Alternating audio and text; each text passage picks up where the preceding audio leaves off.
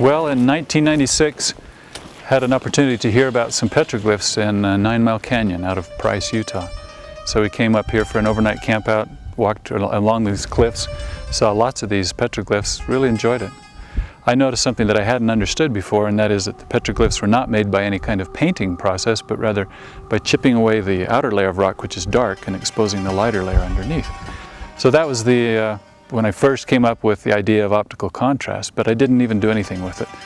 So I had the opportunity to be doing some research with Matt Linford, and we decided to go from the research we were doing into optical disk storage and find a way to make disks that would store data permanently.